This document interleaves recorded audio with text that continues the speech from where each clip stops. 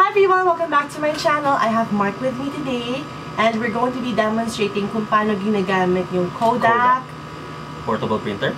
Photo Printer Mini. Ganyan lang siya kaliit guys. As in ganyan lang kaliit. And all you need to do is download the application. Sobrang daling gamitin. And sobrang happy ako kasi diba, syempre lahat tayo ngayon, we keep our photos in our phones. Syempre gusto ko may print. Lalo na pag nag-travel kami, pag may mga fun events. Okay, all you need to do is download the Kodak Photo Printer. Ayan, it will show up sa, ano yun? App Store. App Store and the Play Store for Android users. I'm an Android user. And then all you need to do is open. Okay. Yan, long press. Long press. Then you will hear the whirring stuff. Ganyan siya mamaya. Actually, meron tong manual. So, dun mo i-set up yung Wi-Fi connection niya. Direct Kodak. Direct Kodak. Connect. Now, we're gonna open the app here. Okay. And then, makikita mo dun agad, printer found. So, it will indicate kung ilan na lang yung battery niya. Kasi minsan kapag low bat siya, hindi niya mapiprint yung mga photos. So, next we're gonna do, we're gonna click gallery. So, you can select your photo. So, any photo yan. And then, makikita niya parang may border. Pwedeng may border, pwedeng wala. Ayan. Ito pala. Pwedeng may border, pwedeng wala. We're gonna click print.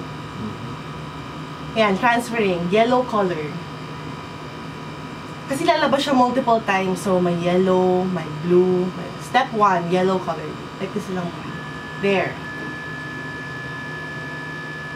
Ang isang, ayan, lumalabas na. Yellow muna. Nakita mo ba? Ito na lang. Yan. Ang isang film nila, it has 10 films. Next one is the magenta color. Lalabas magenta. What's cyan? Cyan. Medyo blue. Cyan color. Medyo blue siya. There. And then, unti-unti makikita niyo lumalabas na yung color talaga. Galing, no? What do you think? Okay ba naman lang? Okay. Ang cool, no? Hindi mo na kailangan nung... Although, actually, ito talaga yung sobrang nasa wishlist ko last year. Next one is the coating. Pabalik ko ba? Oh. Yan na yun. Okay. It's done! And ito na yung photo. That's the final photo! Yun! Kodak Photo Printer Mini.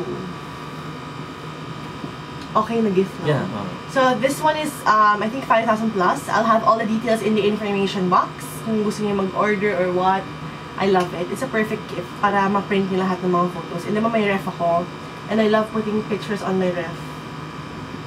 Yay! So, that's it for the video today. Thanks, Booby. We'll see you in the next one. Bye!